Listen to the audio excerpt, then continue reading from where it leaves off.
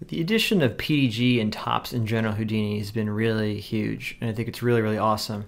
Again, especially if you did the previous version of rigids when we did wedging, and that one, it was a lot more cumbersome, and this is way slicker. That's what you were going to see either way. Whether or not you knew the old way, the new way is great. So in the right side here, I have my sim thing open. In the left side, I have my actual top net. Actually, let's change piece version to 2 now, the high res ones, because this is going to be all about, you know, setting it and forgetting it and letting it run on its own. So we might as well use the nice high res ones. So let's make a wedge. So here in the tops area on the left, oh, it's running some kind of simulation right now. Oh, it's reconstructing the actual constraints. Okay. So as I was saying, let's make a wedge. Press L to keep everything together. And I would point out real quick, this local scheduler here, you can just make that go somewhere else if you want. The only thing this is really going to do for us is this total slots. PDG and tops are all about generating work items. Like if I have to render a frame, that's a work item, or what have you. So what's so great about it is that it will use all the processors on your computer to do this stuff as efficiently as possible. Nonetheless, you might still want to limit how many CPUs it can use. So you have like equal to CPU count less 1, meaning use as many as you can, keeping one that will actually let me do stuff still. Custom, or just equal to the quarter of the total CPU count, which is the default, should be pretty safe. So in any case, wedge. Again, wedging means change a parameter or 2 or whatever in our actual scene somewhere, but try different values and report on the results. So in our case, I'm curious, we've seen very different results on this glue cluster strength. You know, we started at 10 before, or 100 I think, and we got up to 10,000. What if we went higher than that? I don't know. What if this versus the propagation iteration gives different results? That's what the kinds of things we can explore with the wedge. So, without further ado, I'm going to say, let's wedge an attribute. We're just going to come up with an attribute. We're going to name it ourselves. This is not referring to anything that's already in the scene. We're just coming up with it. So glue strength is going to be, and we can do multiple samples within a range or whatever. One of the huge improvements here is that we can arbitrarily say, I want 3 wedges, let's say, which is what we'll do to begin with. I want 3 wedges, and I want them to specifically be 3 numbers from this value list. So 1, 2, 3. So I'm just going to choose some values. So I might say 5,000, 10,000, and 15,000. And there you go. So this now, glue strength, is a attribute we can now use as a global variable elsewhere. And to prove that, if I go to glue cluster, and there it is, my 10,000, I'm going to put @glue strength. What does that resolve to? Well, nothing yet. In order for this to take effect, we need to cook this node. This is an important idea in TOPS and PDG, where a node is dirty, meaning it needs to be recooked. Cooked means it's executed. So I'm going to say, so Shift V, dirty and cook this node, is basically shorthand for saying redo and execute this node. So Shift V makes it look like this. What are these 3 dots? These 3 dots are 3 work items. They refer to the fact that there's 3 different wedges. Now when I click this, watch what happens. 15,000, 10,000, 5,000. It's these 3 things. That's what these are. By middle clicking on it, you can see some information. There's the glue strength value. And there's also this idea of a wedge index. So 0, as you can imagine, 1, and 2. So that's the identifier of those work items. So this is how we're going to start it off. we're going to have this run other nodes with this value changed. Now to do some testing, I'm going to say, let's make our frame range be fairly short. We'll bring it back to being 120 later on.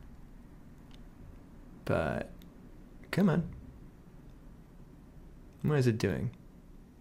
For some reason it's redoing the constraints for some reason. In any case, we want it to be shorter because we were going to run 3 short sims just to make sure that this works at all. So with the wedge done, we want to do a ROP fetch. A ROP fetch, kind of like how we saw earlier when we were doing the fractured stuff, we'll go find a ROP and run it. In our case, I want to run our sim. So this file cache here will be what I want to run. And specifically, like before, it's this on the inside that I want. So let's put that there. So when this runs, it's going to run this once for each wedge. And there's a few other things we need to set up. This is a simulation, so change it to frame range. We also want to do all frames in one batch because we don't want every core in our computer doing a different frame of our simulation. I mean, that would be great if that worked, but it doesn't make any sense. Every frame depends on the result of the previous frame. So we have to say all frames in one batch. And that's pretty much it. So now, if I save it, I'm going to press Shift-V on this, and you're going to see a whole lot of dots in here that somehow finished very fast.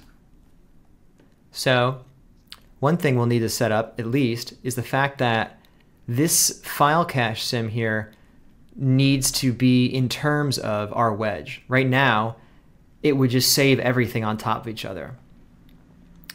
So that wedge index number we were talking about, let's incorporate that into our file path here.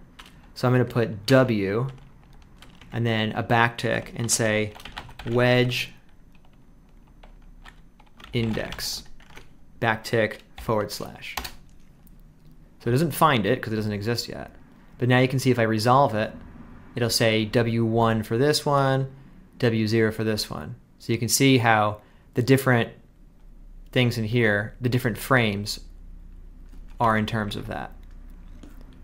So whenever we deal with cache stuff, we can go delete this node's result from disk if there are any, do Shift-V on this again, and now run it. Now you can see it's actually thinking.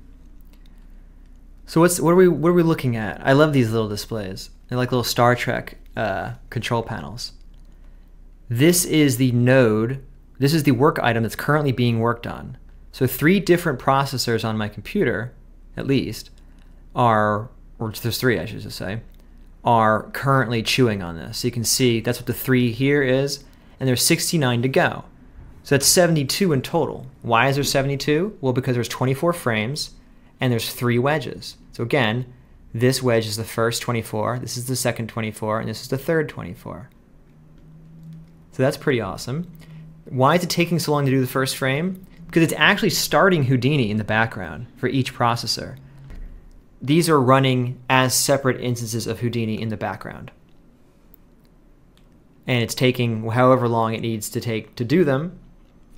Obviously taking a little bit longer because we switched to the pieces version number 2, but that's what this is. These dark circles are the ones that are done. The light green one is the one that it's currently working on. I'll look one more time. I'm really surprised that this isn't showing up. Probably if I had a better... This is the thing with Windows, right? It's just not showing me the right thing. Oh well. Either way, it's working. We can go over to our data area here. So if I go to rigids to data and see that I have my sim area, you'll see version 0. You'll see the 3 wedges. These were caches from before, back when we initially cached our stuff. I'm just going to delete that now.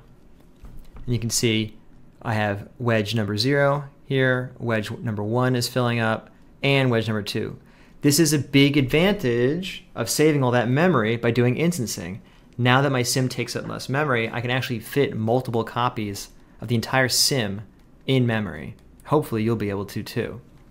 If you can't, you'll have to either run less wedges, or you might have to dial back which pieces version you're using, so that it actually has less pieces in your sim.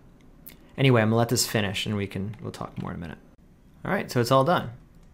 So what's a cool thing we can do is, if we visualize let's say we visualize our proxy sim itself on frame 24, the last frame that we simmed, we can switch between our caches just by clicking on this.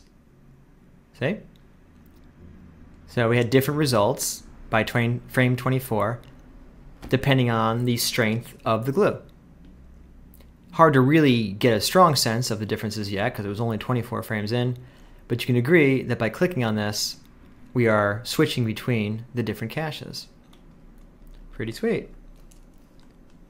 So let's move on to, actually, before we move on, if I try to recook this node, even if I dirty and recook this node, you'll see it doesn't do anything because it found the caches on disk. Each of these work nodes knows where it wrote files to. See it here, output.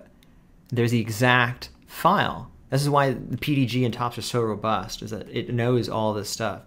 So it didn't, if I try to recook something downstream later and I say, okay, do it, unlike ROPS, which would just say, okay, run everything, this will actually look to see what needs to be done. If you do want it to delete these files, you can either right click here and go to delete this node's results from disk, or honestly, or I should say obviously, you can just find them in here and delete them yourself. Interestingly, I was going to say, when you load Houdini, it doesn't remember the last thing you clicked on here. So let's say I'm like, for the rest of the lesson, I'm just going to use this wedge. I'm going to use this wedge for everything. So I save my file, and I quit, and then now that my file has been reopened, we can see, it's like, oh no, it's erroring out and it didn't work. Well, it's because this wedge is now uncooked. If I recook it with a Shift V, it doesn't really do anything to make these wedges. Now I can click these again. And now I can get back to work after I've clicked this. And the same thing still applies for here. If I try to recook this, it still will be done immediately because it will just see that the files already exist. So there you go. So now let's actually make little quick preview renders.